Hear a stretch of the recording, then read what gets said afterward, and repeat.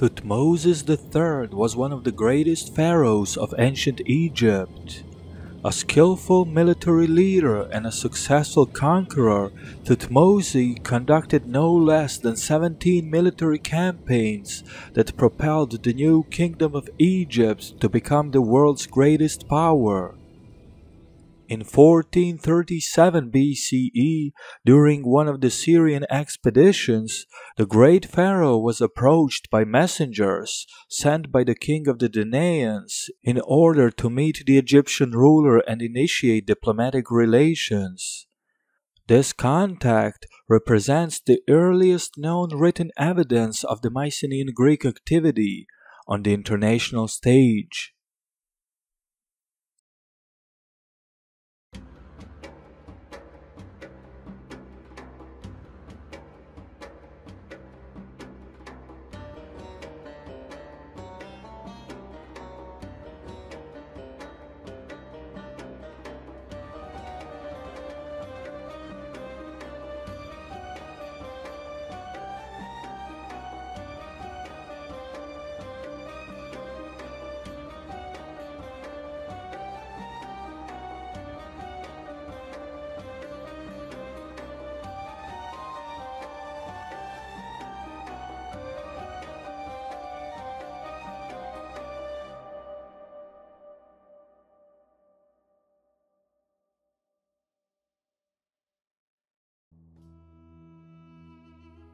Thutmose III was born in 1481 BCE, an heir to the throne of the famed 18th royal dynasty of the Egyptian kingdom.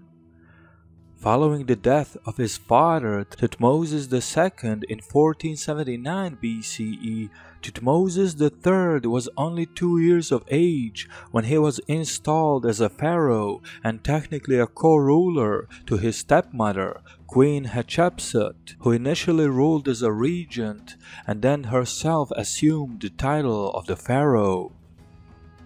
Upon reaching adulthood, Thutmose was appointed by Hatshepsut as the commander of the Egyptian armies and remained so until about 1458 BCE, when Hatshepsut passed away, leaving her stepson as the sole ruler of the kingdom.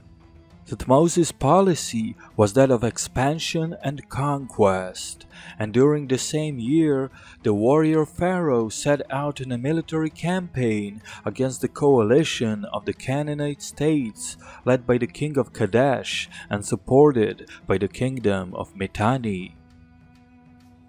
The war culminated in the Battle of Megiddo, where after 7 months of siege, the Canaanite forces were finally broken down and decisively defeated.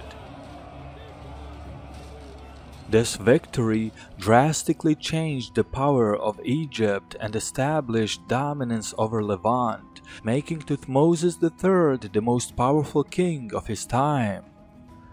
Although most of the traditional Bronze Age powers such as Babylon, Hittites, and Assyrians sent their ambassadors and greeting gifts to the pharaoh, a notable exception was the kingdom of Mitanni, which continued to be Egypt's chief rival in the Near East during the rest of Thutmose's reign.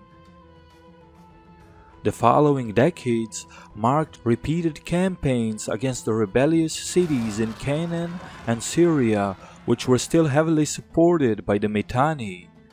These revolts were repeatedly put down by the pharaoh, who had to keep returning to the region in order to reassess his authority. Even the Mitanni themselves were not safe from Thutmose's military intervention. After taking a tour of the subjugated territories in Syria, Thutmose marched through the unconquered lands of Aleppo and Carchemish, and then moved right across the Euphrates River, catching the king of Mitanni entirely by surprise.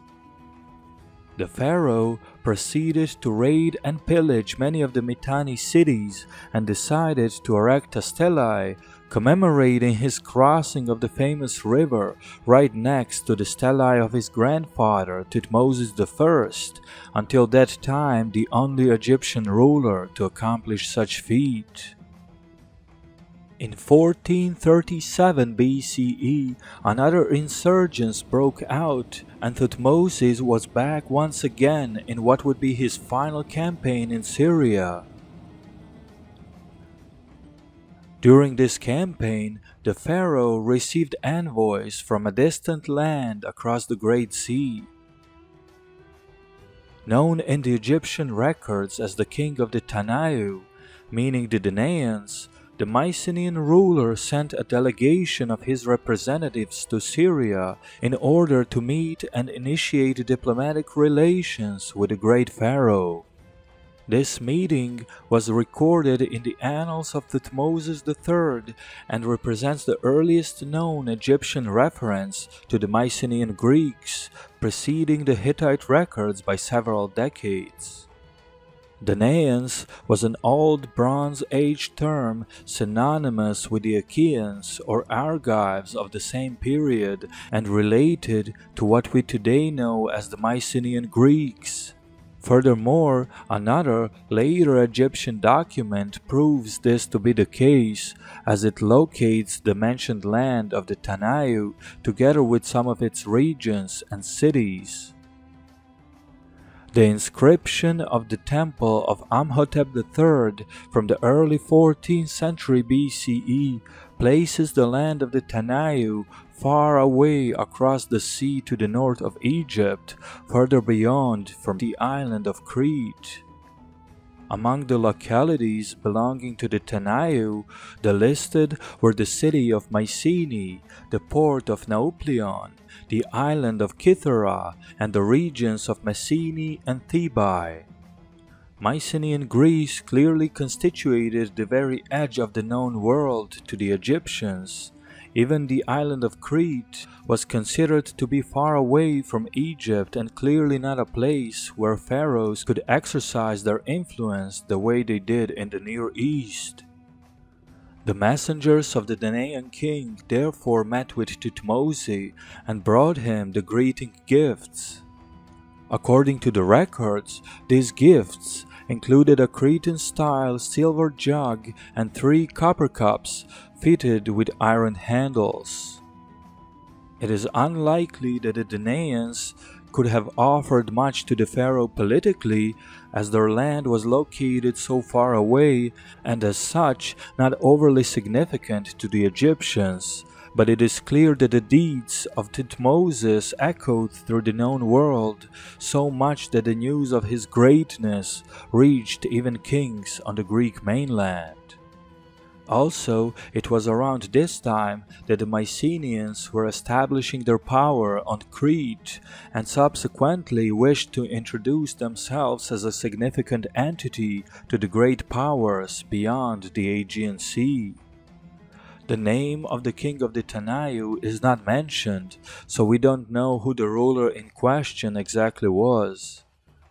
After receiving the Greek envoys, Thutmose took the gifts as a token of respect from the Danaan king and concluded his campaign and returned to Egypt.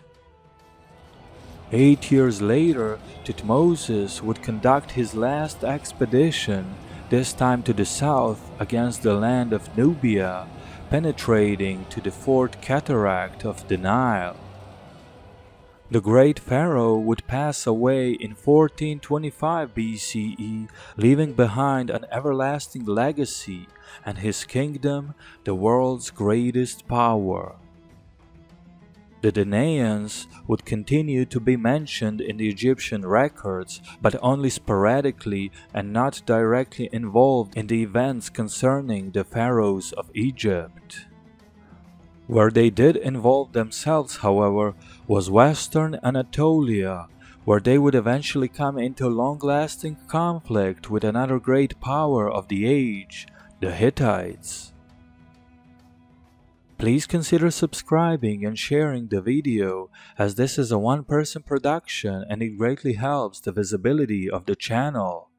Special thanks to History with Sai, Nico and the State Care for their continued support.